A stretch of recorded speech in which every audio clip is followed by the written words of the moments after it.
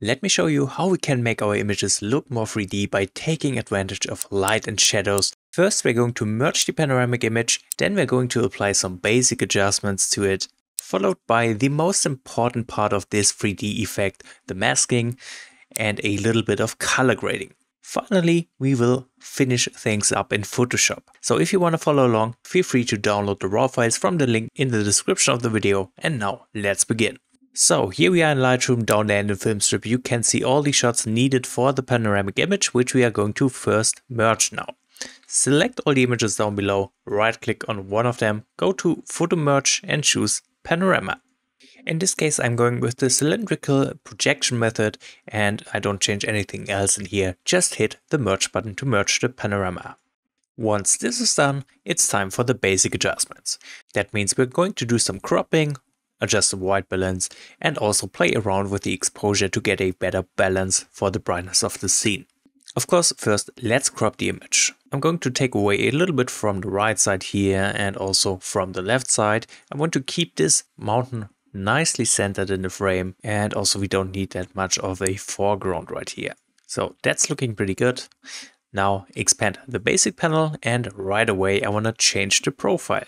For this image I do want there to be a little more saturation, so I'm going to change the profile from Adobe Color to Adobe Landscape, which will raise the base saturation of the image very slightly. Then for the next step I want to adjust the base exposure of the scene. Here it's really important to keep an eye on the histogram because we don't want to introduce any clipping either in the darkest or the brightest parts of the image. But we can see there's a lot of room on the right side, which means we can make this shot a little brighter by bringing up the exposure. And I do think I'm also going to bring up the whites to stretch the histogram in that direction. Okay, looking good so far. What we can notice is the snow on and the peak of this mountain right here is a little bit too bright. So what I want to do to fix that is to bring down the highlights. So that is looking much better. Now at this point of the editing I do want to add a bit of contrast, and I'm going to do this by bringing down the shadows. Let's drop them quite a bit and always pay close attention to the histogram to not introduce any clipping. And I do want to slightly raise the blacks just to be safe with those very dark areas of this scene. Okay, exposure wise this looks pretty good. Now I do want to add a little bit of texture to introduce some sharpness. I'm also going to add some clarity, and I'm going to add a little bit of dehaze as well, just to give this shot a very clear and sharp looking appearance. Also, I'm going to add some vibrance for more saturation. And at this point, let's also adjust the white balance. I do think this shot is a little bit warm, so I'm going to slightly bring down the white balance temperature. And at this point we're done with the basic adjustments. So let's compare the image real quick. The most obvious thing are the colors. These are much richer and intense at this point. Also, we do have more contrast. So now that we're done with the basic adjustments, let's take a look at the masking. For that, let's open up the masking panel, and with the masking, we can really enhance the depth of the image. We do have light in this image and we also have shadows in this image. And by making light and shadow more intense, we can improve the 3D effect this image has on us. Let me start by something simple. I'm using a linear gradient and you can see the top left of the image is rather dark. And I want to improve on that.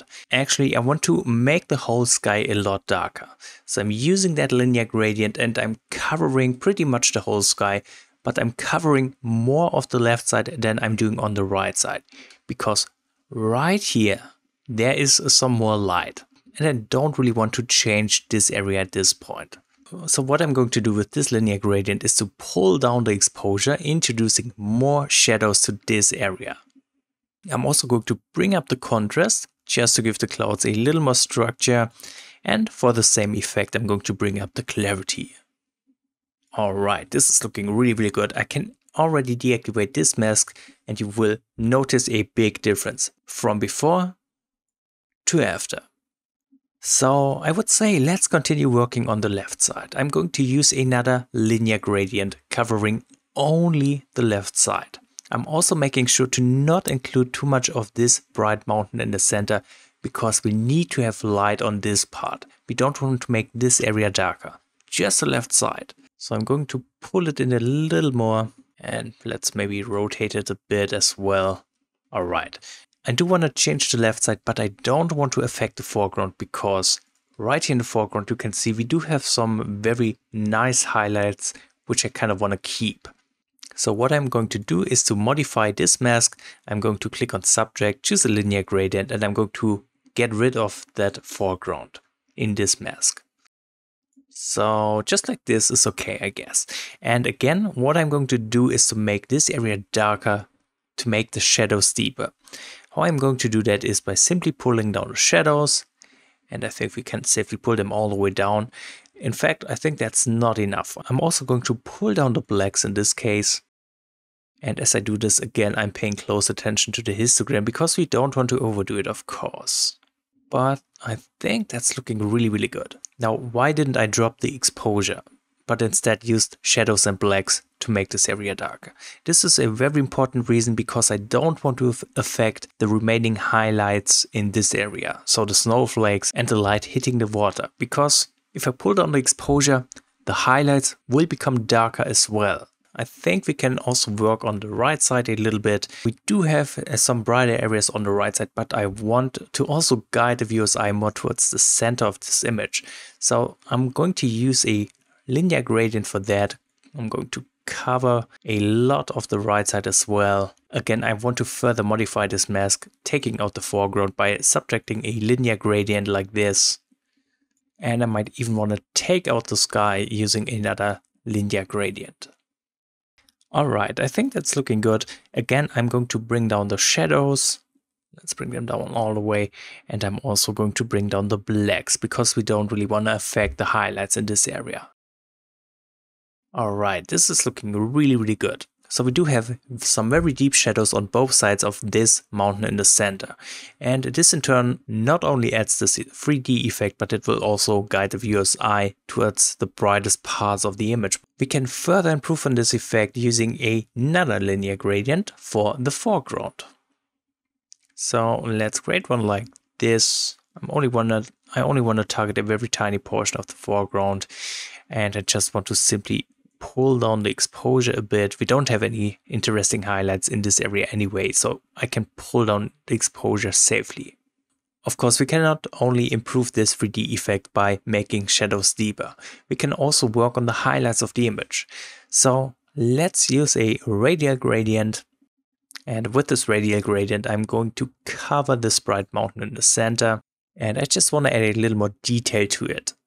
I'm going to do that by bringing up in the clarity first, just giving this mountain a little more structure.